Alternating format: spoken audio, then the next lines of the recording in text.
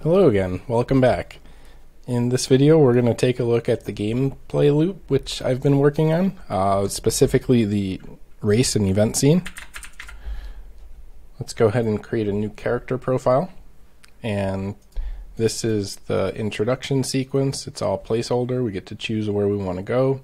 We're going to go downtown, and that's basically going to load us into the downtown area, and there's going to be an event down there that will show up on our mini map and player map.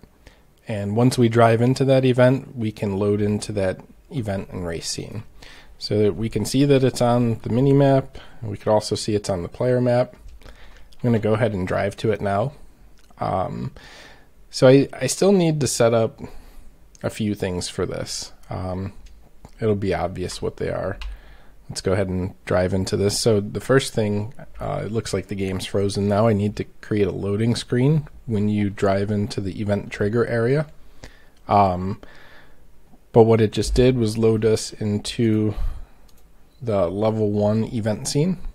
And yeah, this is just basically a simple race I have set up. I just have one AI opponent. And my main goal was to just make him drive faster, and we can see that he's driving pretty fast now. He's swerving and he's taking the corners a little quickly. So I still need to play with the AI waypoints and make sure I'm giving him some better instructions. And I think I need to set up a couple more overrides to just make him behave a little bit better. But at this point I feel like I feel like there's kind of something here. Once there's traffic on the road, it'll feel a little bit more interesting. But yeah, so I'm still missing the waypoints on the mini map and on the player map. I want those to show up there. We can see the AI opponent on the player map, which is cool, and on the mini map. Yeah, so I just need to really clean it up a little bit more, massage it, get it to a better place. At this point, I'm just going to pass up the AI racer. Try to finish this thing quickly. So once I have this scene completely set up, I can actually start working on adding more races. But I don't want to add any more races until I do a bunch more stuff. And it's really kind of stuff that I might have mentioned in some videos, but overall I'm working on the big picture and just putting all of the pieces that are required for the game into place. So once we finish the game, or the race, you can see I lose control of the player vehicle and it basically just stops. We have the final standings.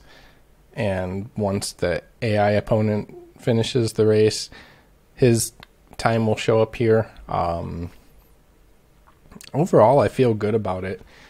I thought that it would take me a little bit more time to get to this point, but I'm actually here. I have the gameplay loop set up. I'll just go ahead and hit continue.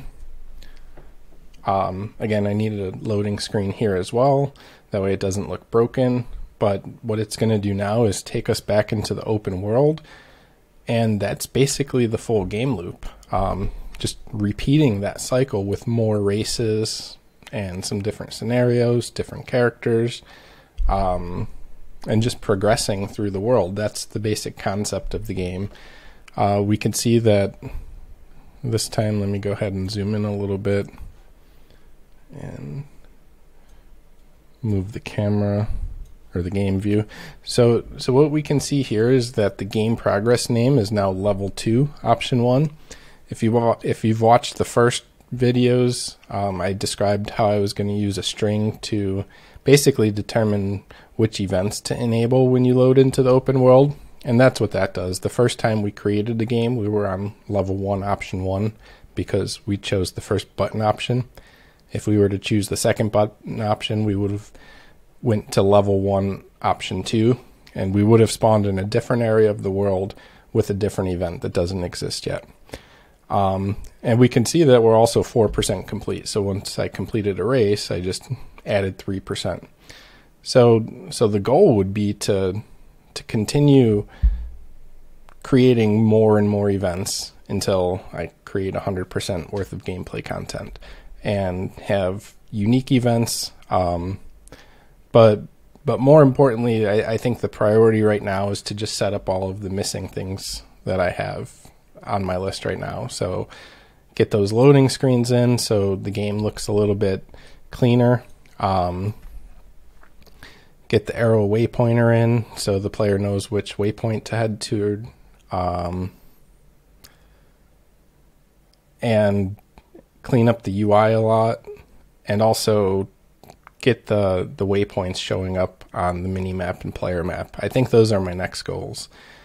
After that, I'm not sure what I'm gonna do. I'll probably take a step back and look at everything and see what needs to be improved. Just basically see what I feel about everything, because I've kind of just been slapping so much stuff together. It's coming together so fast that I haven't really had time to process what I've built so far. So I'll probably do that after I finish the next few priorities on my list. But thanks for checking it out. I'll see you in the next video.